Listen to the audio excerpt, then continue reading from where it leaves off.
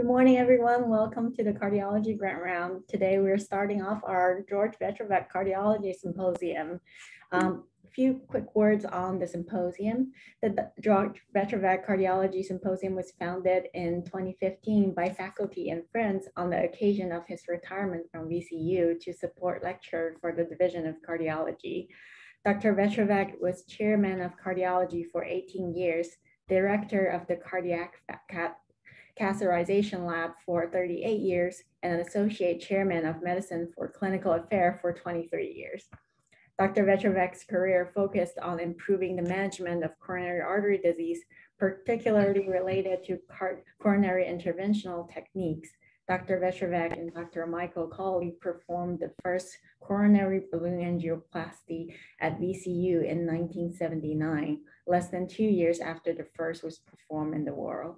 Dr. Vetrovac and the VCU Medical Center remains pioneers in the evolution of percutaneous coronary intervention, and we thank him for his kind giving for this opportunity to invite Dr. Alexandra Lansky, our speaker of the day.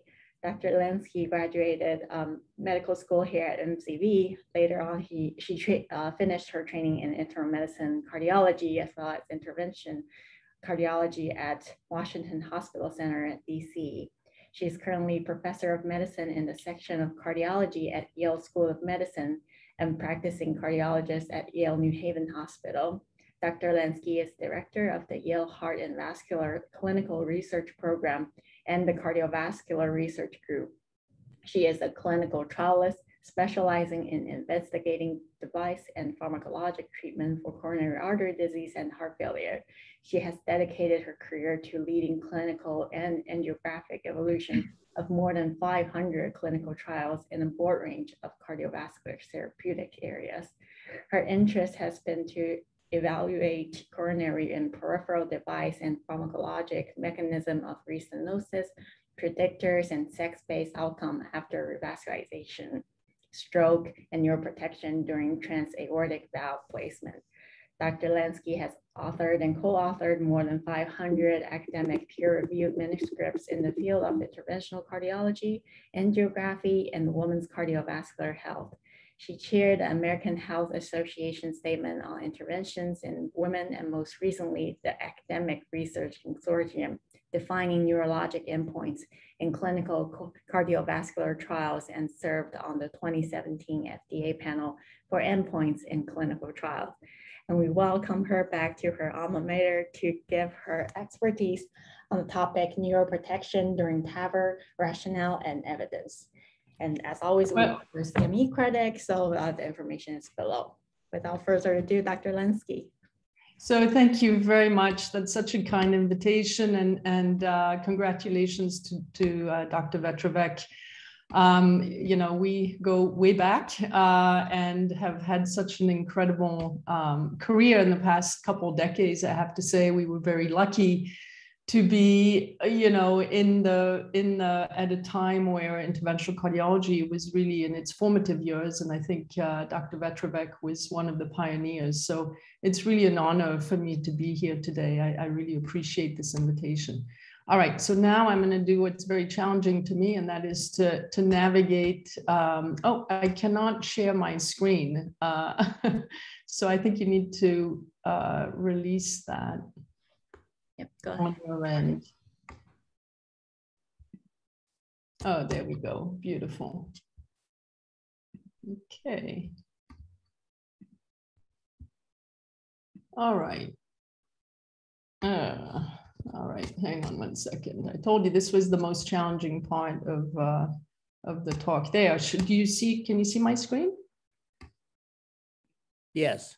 Wonderful. Okay. So again, thank you very much. I'm going to be talking today about some work that I have done in the past decade, I would say. It's been a long journey. There's a lot to tell here. It's very interesting observations. So, you know, obviously cerebral protection has had sort of a difficult course, I would say, to try and establish itself in this field. And I'm going to try and show you some of the challenges we've seen as we've evaluated this. Here are my conflicts. I just want to highlight as I talk about this, my work with the Keystone device. This is not an approved device, so it's not on the market. It probably won't be on the market anytime soon, but nonetheless, I've done a lot of work in this space. So I think it's no surprise to anyone that TAVR is now approved as a welcome alternative to surgical AVR for symptomatic severe aortic stenosis across the spectrum of risk.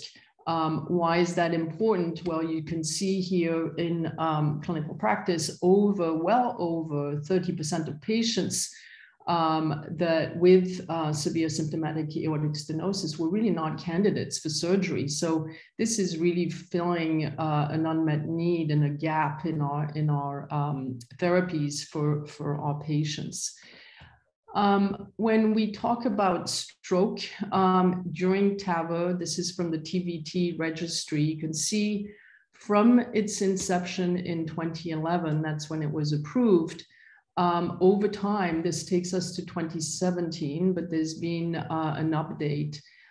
Stroke rates have been relatively constant. We just really haven't seen any dip over time in the stroke rates. There's been an update here from 2017 to current, and there has been, with the addition of low-risk patients, there's been a slight reduction in stroke rates, but really nothing very meaningful. So very constant stroke rates. I always say to folks that the best way for our patients to avoid strokes is to actually refer them to TAVR rather than a surgical treatment. This is particularly obvious from the intermediate risk and low risk randomized clinical studies that have compared TAVR to surgical interventions where stroke rates are consistently lower with TAVR. Having said that, we still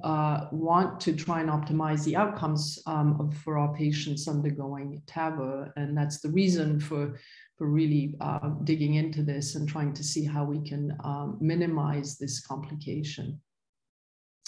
So one of the questions is, can we reduce stroke by being more proficient with these procedures? And again, I think this is an important publication from the TVT registry that looked at outcomes. It looked at mortality, it looked at vascular complications, et cetera. And pretty much every single complication that you can imagine is improved with increases in case volume, with the exception of stroke. So stroke rates remain constant. It doesn't matter how many cases you're doing, either as an individual operator or at your center. So clearly this seems to be sort of a mechanical issue that is unpredictable and seems to be unavoidable. This is another registry coming from Europe, but very reproducible. We've seen this time and time again, where out of all the strokes, the stroke rate out to 30 days, and in this case, it's about 2.4%, so actually very consistent with what we see in the TVT registry. The vast majority of the strokes are happening within 7 days. So you can see here, 80% happen within 7 days. And a good third of these happen within the first day. And if you take a look at the disabling stroke, the major strokes, again, they're clustered right here, right after the procedure. So again, speaking to a mechanical issue with the procedure, this is truly iatrogenic. I mean, we're causing this during the procedure itself. Well, when we look at these highly calcified, degenerated valves, it's no wonder that we're releasing debris. And this is work that we did with one of our colleagues in London, Mike Mullen. where this was based on a CE mark study that we conducted looking at one of our neuroprotection devices. But essentially, we were interested in looking at when the debris was being released. So based on transcranial Doppler, we looked at every single stage of the procedure here. And while you can see this is solid debris being released and gaseous debris, essentially debris is being released at every stage of the procedure, but most in crossing the valve and the exchange of catheters. Here you can see many more debris being embolized, and during valve positioning. So any kind of friction motion across this valve is really the trigger for more embolization. So I want to take you back, and I'll kind of walk you through some of the work that we've done specifically. And we started off with a study called NeuroTAVR. NeuroTAVR was really done because we wanted to dig into this. We wanted to understand the best way to assess the patients. We wanted to understand the incidence of neurologic injury based on diffusion-weighted MRI. It was a very small series. We screened our patients with very detailed neurologic and neurocognitive assessment. Here's our procedure. At 4 days, we did a diffusion-weighted MRI. Post-procedure, we repeated all the neurologic and neurocognitive assessments as we did here at 30 days. And what was important in this study is that we had neurologists and the same neurologist evaluating the patients at each step of the way. So important findings from this small study. Again, you can see it was only 34 patients, but I think it made an important point. So number one, 94% of patients had new cerebral lesions or injury detected by diffusion-weighted MRI. Overall, when we looked at the total lesion volume, we're looking at the cubic millimeters here, it was 300 cubic millimeters on average for each one of these patients following the procedure. That's a sizable amount of cerebral injury. And here we just looked at different sectors, but you can see 60% had, again, sizable injury here with greater than 150 cubic millimeters. So the point here is that neurologic injury is prevalent. It's happening pretty much in every patient that we see, and we're seeing a very large amount of injury. Now, the other take home from this was that when we assessed stroke, and this was driven based on our systematic approach and serial approach with a neurologist going into the room and evaluating the patients, we found in hospital 6.8%, 7.3% at 30 days. Disabling stroke rates were 2.4%, so only 1 out of 40. Again, the series is very low. Very small, but this seemed to be higher than what had been reported in other series. And the other observation that we made was that depending on how we define stroke, there clearly is a gradation, right? So if you're looking at disabling stroke, it's 2.4, but then if you open it up to all stroke, it goes up to 7%, etc. This is worsening in NIH stroke scale combined with neurologic injury based on diffusion-weighted MRI. That's how the Stroke Association defines stroke. So you can see that the rates are even higher. And interestingly, when we line this up compared to the randomized clinical studies at the time, this was high risk and intermediate risk, while the disabling stroke rates were consistent, the overall stroke rates, as I said, seem to be much higher. So our take homes from this was that, again, neurologic injury seemed to be ubiquitous in all patients, but there seems to be some underreporting in the clinical studies, and it clearly seemed to us to underscore the need for cerebral protection in these patients. And of course, our series, the NeuroTAVR, was not the only one. There have been many series now looking at exactly the same thing based on neurologic imaging, showing that the vast majority of patients have some neurologic injury. And taking this to the neurology literature, there are, while these are acutely asymptomatic, it's not to say that in the longer term, it may not be associated with complications such as depression, cognitive dysfunction, etc. And there have been links again in the with the neurology literature that make that link. Also in the TAVI literature, there is a link between finding neurologic injury and the subsequent risk of stroke as an independent risk factor. So clearly this is an important thing. Well, because of the difficulty in having consistent definitions across the board, we felt it was important at the time to kind of bring consensus to this. I reached out to the FDA and to talk to them and, asking them whether they felt that this was an important thing to address. And of course, they said, yes, we need to understand this. We do need to have consistency across clinical trials. And we therefore undertook this, this initiative that we call NeuroArc.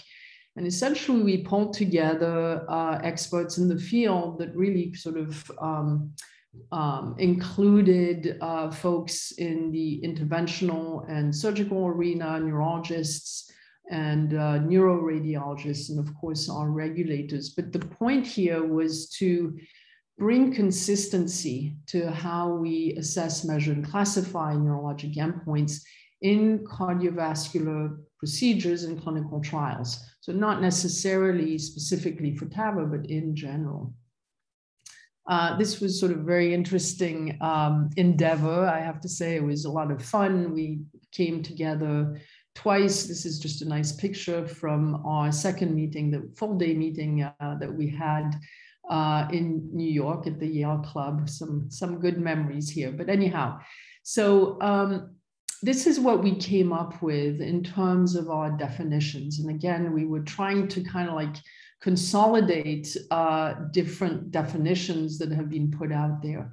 And we came up with three groups. The first one we call overt CNS injury. These are acutely symptomatic. And again, we dissected out the underlying etiology, whether it was ischemic stroke, cerebral hemorrhage, subarachnoid hemorrhage. And what we felt was important here, these hypoxic ischemic injury, which of course, any kind of global neurologic injury from hypertension, cardiac arrest, etc., we felt was important to kind of pull out and dissect out of this cohort. The second type here, a covert CNS injury. These are acutely asymptomatic, but demonstrate injury on brain imaging. And again, these are divided into CNS infarction versus hemorrhage. And the third type here are neurologic dysfunction without CNS injury. So they're acutely symptomatic, but there's nothing on brain imaging. And this is where we have our TIA patients, as well as patients with delirium. We found from, and part of the consensus, we wanted to highlight this issue of delirium because, at least in the surgical literature, delirium is linked with the worst prognosis.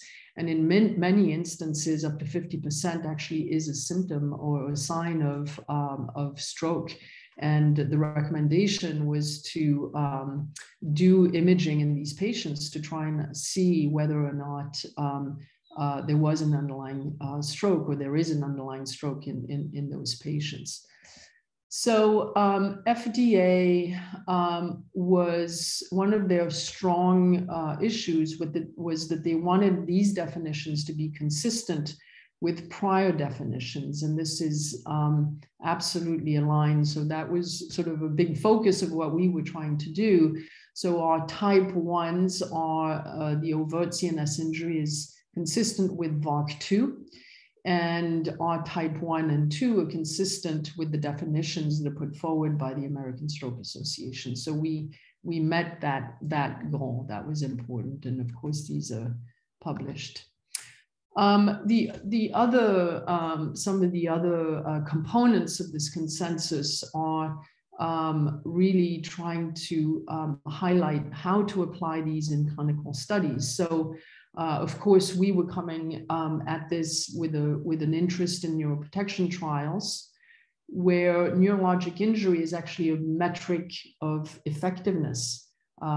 If we look at most of the TAVR trials or most of the surgical studies, etc., when you think about stroke, it's a safety endpoint. But in these neuroprotection trials, it's actually an effectiveness endpoint because we're trying to prevent stroke. And in our recommendation, in our guidance document, we're really recommending to include imaging and diffusion-weighted MRI in these studies, so that we can really dig into these subclinical neurologic injuries. So anyhow, really, I think, important document that now is being adopted in many other consensus and other ARC defining strategies. So let me switch now and talk a little bit about prevention. So as you know, there's a whole host of different devices that are being developed and have been tested. The one that is currently approved and on the market in the United States is the Sentinel device. It's a capture device. It has basically two little baskets here that go into the innominate and the common carotid. It's positioned or placed through a right radial 6 French axis. So I'll talk about this just to point out here that there are many other devices that are being developed and will be evaluated for those of you that are doing TAVR. You're going to be seeing the M-Block device starting a clinical trial next year. The Emboliner and the Emboline trial, again, is another, it's a sheath-based device and filter that's made of nitinol, and that will also be in clinical trials coming in 2022. So a lot of new technologies being assessed in this field. So, but just coming back to the Sentinel, I'm sure some of you are very familiar with these data, but this was the clinical study that led to the approval of the Sentinel device. And it was relatively small, 345 patients, randomized clinical study that essentially was designed to show safety and effectiveness. The safety was based on a composite of all-cause death, stroke, and acute kidney injury stage 3, compared to a historical performance goal. It met that endpoint, as you can see here, and compared within the randomized arms, you can see that here's the device. The outcomes were very similar and at least numerically lower with the device compared to controls. Interestingly, Sentinel did not meet the primary effectiveness endpoint, which was total lesion volume in protected brain regions. But the panel that reviewed this at FDA was convinced enough based on the capture of debris. So all cases that were recovered demonstrated that debris was captured, and this was assessed in a pathology lab by Dr. Renu Vemani, showing the capture of all sorts of different types of debris, including foreign material, calcification, valve tissue, etc. This again led to the approval of the device. And here are the overall events for the cohort. You can see that strokes, it was not powered for stroke, so not significant, but there was about a 40% numerical reduction here with the device. And interestingly, in a post hoc analysis, by moving up the assessment of stroke, you can see here at 72 hours, while again, not significant, but certainly a trend, there was a 63% reduction post-procedure in stroke rates with the device compared to controls. So anyhow, this was all basically the evidence that led to the approval of Sentinel for this indication. Now, since then, there's been a number of single center propensity matched analyses looking at Sentinel compared to controls. And this is a patient level pooled analysis, a large number of patients, 1,300 patients. But you can see that, again, early on, so this is 72 hours, pretty impressive reductions here in overall stroke rates, mortality of stroke, and disabling stroke. So, you know, the question is, you know, can we convincingly see a reduction in randomized clinical studies in stroke rates? And that I'll come to that, but that does require very large sample sizes.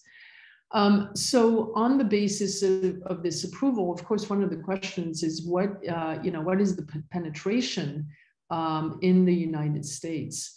And this was presented just last year from, by Dave Cohen, again, from the TVT registry, showing that this is 2019, Q4 of 2019, about 30% of centers in the United States are using the Sentinel or have the Sentinel device, excuse me, and only about 13% of patients actually receive the Sentinel device.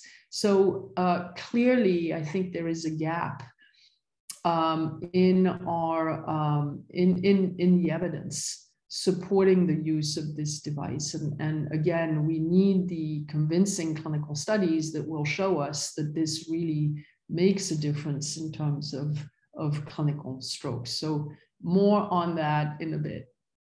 All right, I'm going to switch over and talk a little bit about the work that I've done with the Trigon device. So this is a completely different concept. It's a deflector device. You can see that essentially the way the device works is that it's positioned in the arch of the aorta, and it just basically blocks the cerebral vessels through this mesh. This is placed not through the arm, but through a femoral access. And using an 8 French sheath, and the same sheath that you can use the pigtail catheter. So when we started working with TriGuard, or Keystone is the company, we started with this very first iteration of the device, very simple, crude, I would say. As you can see here, it was relatively small. It was a 9 French. You can see here the mesh and pore sizes. And then this eventually was iterated to this next generation, which was much more stable and had a bigger footprint. And you can see, at least conceptually, would be much more effective in being positioned, stabilized in the arch, and deflecting debris. I want to take you back to our very early evaluation. So we worked on the first generation of the device in a CE mark study that was relatively small. It was, I believe it was 37 patients, demonstrated that, you know, the device could be positioned and it was safe. And it eventually got CE mark in Europe. And this was the next stage. So Deflect 3 was really intended to benchmark events in preparation for an IDE trial. We were just beginning to understand how the device worked. We were trying to understand what the best endpoints were. We didn't really understand very much about the diffusion-weighted MRI metrics. And that was sort of the underlying purpose of DFLEG-3. So it was a one-to-one randomized clinical study, very simple. Again, in terms of the assessments, very much similar to what I've shown you for the NeuroTAVR. We had same neurologist doing the assessments and screening, included some neurocognitive assessments. Here's the procedure. 4 days later, we did the MRI. Again, thorough and complete neurologic assessment. And then we followed these patients with another second diffusion-weighted MRI assessment at 30 days, and again, neurologist assessment. It was small, 83 patients randomized here. I think one of the things that we've learned very early is the last 2 MRI follow-up in these types of studies, which is a major limitation in my mind. We lose patients because many of them go off to have pacemakers, many of them refuse, and some of them are just too sick to undergo diffusion-weighted MRI. And you can see some of the loss to follow-up here are precisely the patients that we need to look at, those with strokes. Nonetheless, we looked at device performance, actually found that it was quite good. 87% had technical success. One of the things that we were trying to understand is if the device was properly positioned throughout the procedure, what were the outcomes? So we defined this per treatment population that was that had complete cerebral coverage throughout the procedure. Overall, in hospital safety outcomes were very good. And again, just comparing this to the Sentinel, it was a much broader endpoint. So we had 22 versus 31. It was, we felt this was safe and comparable to our controls. And then going into the diffusion-weighted MRI and the imaging outcomes, again, it wasn't powered for anything, but we certainly saw the trends in reduction. This is in the intent to treat population and the per treatment. So if the device was well positioned, we had meaningful reductions in the overall brain lesion volume. And the other interesting observation here is that we saw a shift from larger lesions to smaller or no lesions with treatment. And this is a recurrent theme that we're seeing with these devices. So again, felt that this was certainly trends in the right direction and would support going forward with an IDE, an approval study in the United States. So one of the interesting findings, and again, we did diffusion-weighted MRI both at the end of the procedure and at 30 days. If you take a look at this, 84% of these lesions actually reverse, go away at 30 days. So this is, again, a work in progress. We're trying to understand what this means.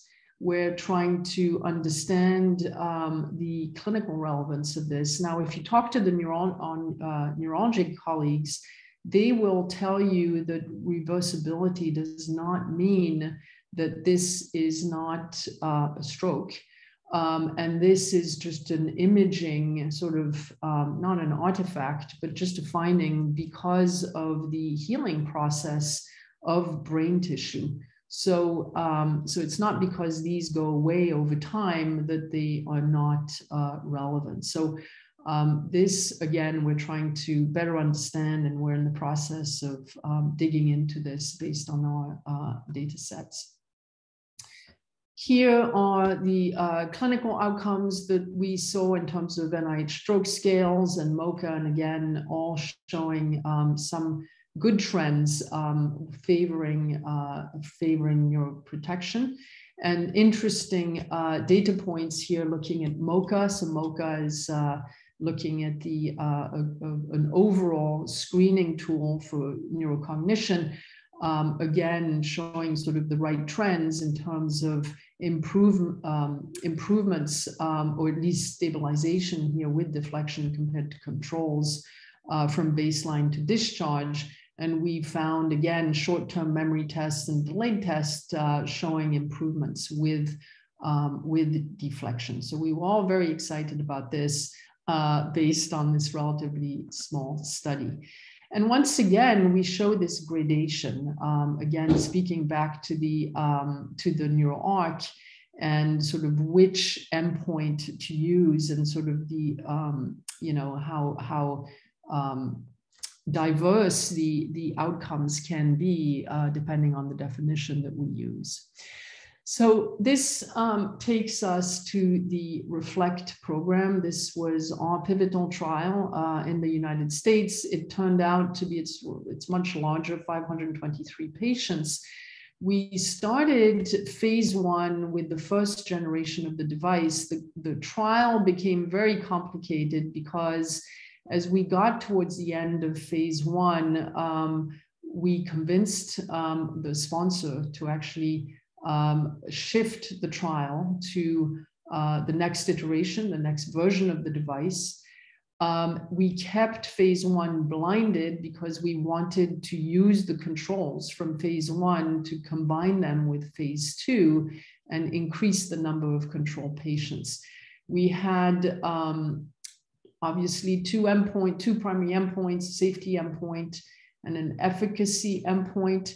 And long story short, I will just show you the results of these two studies summarized in 2 slides. We essentially failed the effectiveness endpoints in both of these studies. And I think a lot of different lessons learned from these trials. So again, we were powered to look at safety against a performance goal. We certainly met that. However, when we compared the safety endpoint compared to the controls, the numbers were numerically higher. So, and that was significant. So there were higher events with TriGuard compared to the controls. And when we looked at the efficacy endpoints, again, we did not meet that, the effectiveness. Interestingly here, when we went back and looked at the performance of the device, we found that we only had full coverage in 57% of cases. So this device really was not stable. And that was the reason to shift to the next iteration of the device.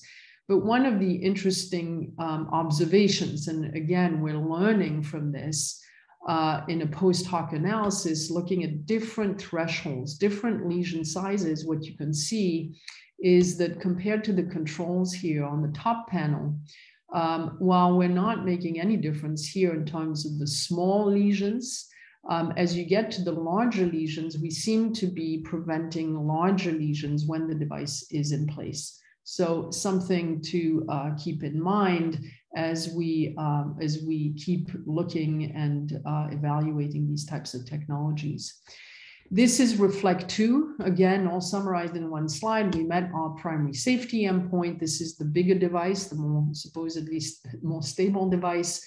But once again, when we look at compare the 2 groups in terms of the safety outcome, you can see that you have more events here with TriGuard compared to the controls. This was primarily driven by more vascular complications, but coming to efficacy, once again, we did not meet the efficacy endpoint. This is based on a win ratio and a score. So negative numbers are worse than positive numbers. So we actually did worse with TriGuard compared to controls. There were numerically more strokes, and we just did not do well. So what happened? So it was a very interesting lesson, I would say, in conducting these clinical studies. So first observation here is that full coverage of this device was only about 60%. So while the device was supposed to be more stable, it really was not stable enough to and I don't think was ready for prime time. I think the clinical study was actually launched and without enough supervision and oversight in how the procedures were being done. So this, the usage of the device, I don't think was done properly with enough feedback to the centers. And I think it really speaks to sort of the conduct of clinical studies. Having said that, again, when we take a look at these MRIs, and what we're seeing here is that, again, when you take a look at the larger volumes, the device does seem to, at least you can see this visually, prevent the larger lesions, so the larger amount of injury when you have treatment, specifically when the device is in place and is stable. So again, lessons learned from this whole experience. This is just another sort of graphic way of looking at this. This is the per treatment population. So again, when the device is well positioned, you can see that with the intervention, you do have sort of separation of the curves here. And this is looking at the stroke population. All these patients had stroke, but as you go out here to the larger lesions, there seems to be sort of a differentiation here in the size of the injury amongst these patients with stroke. This is a teaser where we're working now with the pooled data set to really try and correlate the lesion size with symptoms. This is simply showing that there is a correlation with worsening NIH stroke scales post-procedure. I don't think this is sort of the end of the story. We're going to have to look at this a little bit further, but clearly it would appear, at least from this initial analysis, that size or ischemic size matters and is linked to symptoms. So again, that's something that we're going to be looking at further. Many conclusions from REFLECT, and too many to discuss on this during this lecture, but I think many lessons from the conduct of clinical studies, the oversight of clinical studies, but unfortunately for REFLECT-2, while we met the primary endpoint as it was defined, using a performance goal, there were issues with safety and higher event rates there, even on the safety outcome, and certainly we did not meet the effectiveness outcome. For those of you following the space, this was actually discussed at a panel meeting just recently over the summer, and FDA is still deciding on what to do with this, but I do not think that we're going to see an approved device here. All right, so next steps. Well, as I said, you know, we're still facing a gap. So even with the Sentinel device being approved and on the market, clearly the penetration is only about 10%. 10% of patients receiving this device. There are two large definitive trials. This is the protected TAVR trial, which I hope will be coming out soon, I believe next year. This is 3,000 patients randomized 1-to-1 to the Sentinel device versus no protection. It's looking at an endpoint of stroke at 72 hours or at discharge, and is powered for stroke. So this will be the definitive study to really address whether or not the Sentinel device helps patients on a clinical basis. There's a second large randomized clinical study that's being conducted in the United Kingdom, sponsored by the British Heart Foundation. This trial, you can see, is including 7,000 patients, close to 8,000 patients. Again, same endpoint. This is a clinical stroke at 72 hours. So I think between these two studies, we will have definitive answer in terms of the outcomes, but specific, I think, to the Sentinel device. We know the device is not perfect, and you know, we'll have to see what these outcomes show. Just very quickly, what can we anticipate in the near future? Again, I think I mentioned this. There are a few trials that we're going to be seeing here in the US. First one is with this device, the Emboline device. It's a sheath-based filter. And as you can see here, it's made of nitinol. It's very soft. And I think one of the lessons learned here is all the, with the current devices, all the friction can actually cause embolization. And I think this device is very soft and will hopefully prevent that from happening. It's a full body capture device. So you can see that the TAVI system would go through this, capture the debris, and then it's pulled back. So it's really sort of taking the whole, all the debris out of the body. A second device that's going to be looked at is the M-Block device. You know, some pros and cons here. It's a femoral access. And again, that's currently being looked at by FDA. And I think we can anticipate the trial starting early next year. And another one that I think is actually interesting, maybe a little bit earlier stage, but is definitely being vetted by the FDA in terms of its trial design, is called Protembo. This again is a deflection device. It's positioned through left radial 6-branch access and self-positioning against the aortic arch to cover and deflect material from the cerebral vessels. This one has very small pore sizes of 60 microns. We'll see, and it's very, it looks to be very stable once positioned. So we'll have to see what the results are with these two, with these three devices. So anyhow, so this brings me to the end of my talk. So very high level, I think the take homes here, I think this is sort of a story in evolution. I think what we've learned is that strokes are absolutely unpredictable. I didn't show you this, but there have been many, many efforts to look at predictors of stroke from the patient population.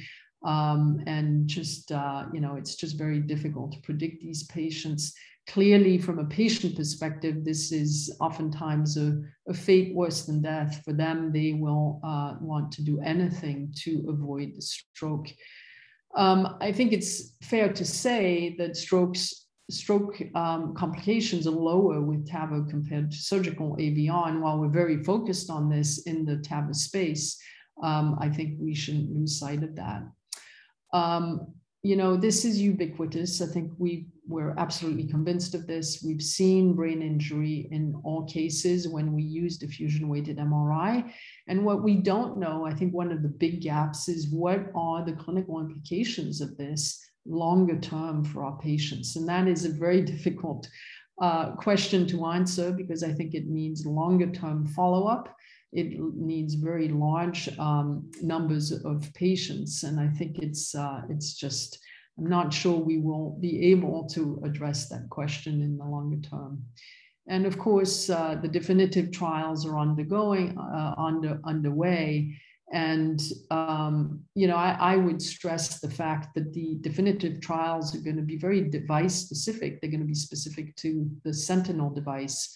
And whatever the outcomes are, I think we need to keep an open mind about some of the newer technologies that we're currently evaluating.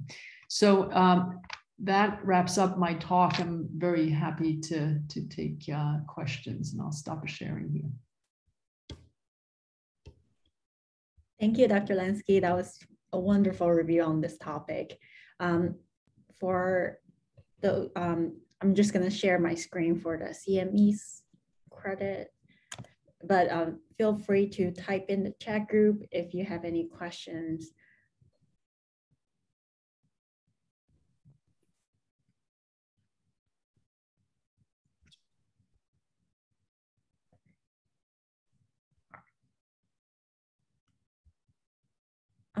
I can start with some questions.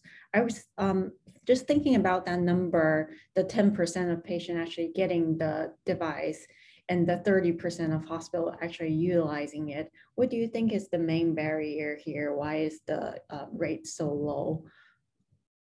You know, it's interesting. Anytime we are on a panel discussing sort of the controversies and the pros and the cons, it's a very biased group. Obviously, when we discuss it on panels, most of the people that are selected to discuss this are pro users, obviously. I think the numbers reflect our evidence. I mean, we just need the evidence. We need to show that this actually has a clinical impact and reduces stroke. And I don't think we have that evidence right now. And I think that's the challenge. Now, some centers do use it. I don't know if you use it at VCU. I'm curious to hear your experience. And typically, I mean, I'll tell you what we do at Yale is it's selective. So if I'm sorry, the sun is coming through. I'm blowing here, but I think you hear my voice. So we tend to select it in patients that we feel are at extreme risk of a stroke complication. And I think that's what we're seeing around the country. And again, we're waiting for those randomized clinical studies. We need those trials.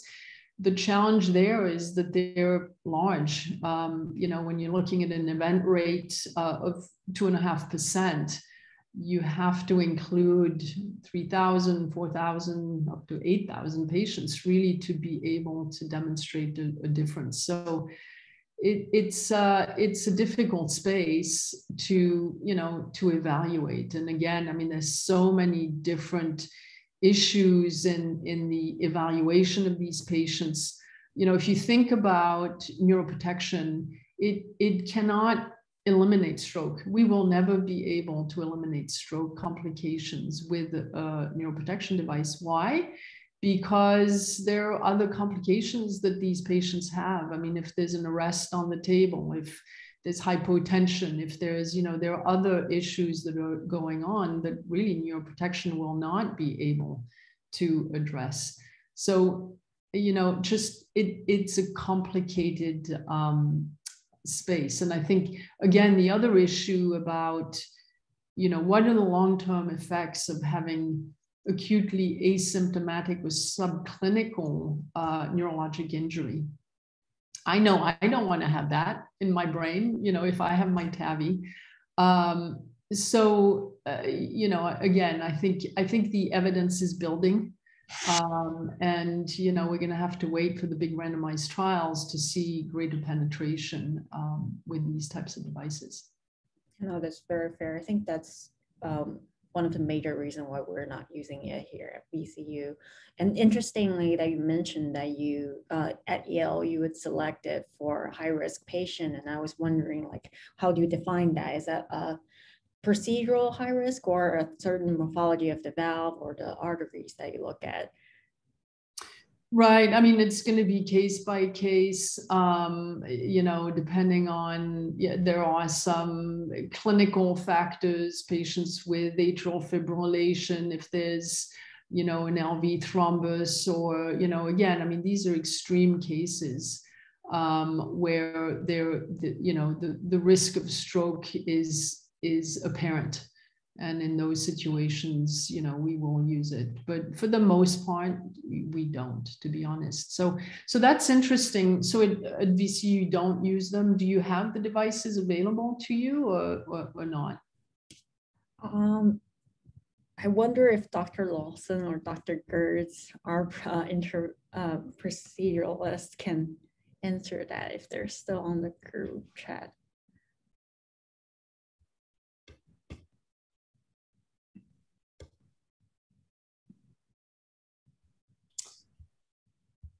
So maybe while we wait here, so Dr. Vetrovec is asking my comments on how FDA should look at these devices. Yeah, Andrea, if I could just jump in, I've sat on the two panels that you referred to, and I think particularly in the case of the first one, the panel was sympathetic because of the risk of stroke more than the data.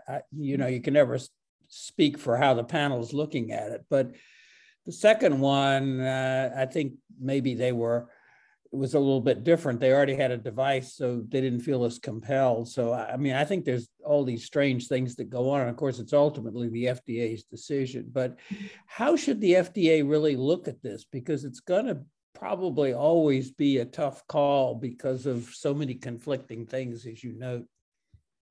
Right. So, I think FDA is, they made a decision on Sentinel. And it was a soft, I think the decision was made because, there was nothing to lose. Maybe that's the right way of putting it. The device was shown to be safe. There was no convincing evidence of effectiveness based on the pre-specified metrics. But nonetheless, debris was captured in all cases. So I think the position of FDA was, okay, well, we don't have anything to lose here, as you said, right? The problem they have going forward is that they established that as a benchmark. So anybody coming afterwards is saying, okay, well, all I need to do, this is a 510K and the process for that. All we have to do is show that we're, equivalent to that, right? And that's difficult because essentially what companies are doing now with new devices is saying, well, we're safe and we're in the same ballpark. So let's just show that we can capture debris or that we can reduce MRI lesions and we're just, we're as good as. And I think that's where the challenge is for the FDA. And that's where I think that the rigor in the clinical studies is going to come. I also think that, FDA is going to be very interested in looking at these randomized clinical studies and trying to kind of reset the tone going forward. I think in the last panel that you sat on, I think the challenges there were very different. I think the safety metrics were not in favor of the device, right? They met the benchmarks against the performance goal, but safety was not, there were significant differences favoring control, not the device. So, I think that was probably an easier call for the FDA to say, not ready for prime time. Thank you. Can you guys hear me now, Shin? Yeah. Sorry, I was trying to unmute, couldn't get it to work. But at VCU, we do not physically have the Sentinel device. We met with the reps from the industry a few years ago, and I think sort of based on cost of the device, lack of reimbursement, and sort of the paucity of data, we haven't really jumped into it yet. It's sort of as you alluded to in terms of needing more support and training. So that's where we are at VCU in terms of the protection. Yeah, well, so you're part of the 70% of clinical centers around the country, and I think that's right. I think we need to wait to make sure that this works and understand a little bit more about it. All right, I'm going to read another question here. It seems that positioning is the biggest barrier to TriGuard efficacy. Can you talk about retrieval and how the device is sealed prior to extraction? So actually, this is a really, interesting question because the way, when the trial was conducted and it was very complicated, we were brought in sort of at the tail end of the study. And when we were brought in, we realized that the cases had not been reviewed on an ongoing basis. So there was really no oversight of the procedures. And when we started looking at the cases, we realized that, again, I showed it, only 60% of cases actually had complete coverage. And so that speaks to several things. One is it's quite difficult in under fluoroscopy to actually see the positioning of the device. And we realized that there was issues with, you know, when there was issues with the stability of the device. There was a lot of interaction, as it turned out, between the TAVI delivery system and the filter. And the other issue that I think is critical, when we look at when strokes happen, they don't just happen at the time of procedure, they go on, right, afterwards. And what I think is a little bit misguided in these procedures is once we get the filter in, we should be keeping it in for as long as possible. In other words, we should be taking out the TAVI delivery system, keep the filter in place, and remove that at the very, very last moment that we can, even if the patient stays there on the table a little longer, just to ensure that we're not, you know, we're capturing as much as we possibly can. And what I observed looking at all these cases was, you know, here's the end of the procedure, we take out everything in one fell swoop. And I think that was a mistake. So, you know, I don't know if that addresses your question, but I think, again, as we deploy this in clinical practice, I think there's going to be nuances in how we do this. And really, the learning curve is a steeper learning curve than we initially anticipated. And I think you answered the next question too. Yeah, right. So, you know, the next question, there is a group and a device that we're working with now and helping them through, again, work through FDA IDE process, but a different concept where the device stays in. So, you know, you do your procedure with the filter in place, and you actually send the patient back to the room with the device in place and actually remove the device the following day. So that's a completely different concept, trying to address this kind of tail to the you know, incidence of stroke there. So we'll see how that goes. I think that there's a whole set of new issues that come up with that we're trying to work with. Sounds good. We have one last question, but I think we're about to run out of time. And I don't know. I can email you this question and see if we can just sort it out on a later time. Well, thank you so much for your time, Dr. Lansky. My pleasure. Thank you for having me. I really appreciate it. I look forward to talking to you guys later. Bye-bye. Yeah. Bye. Bye.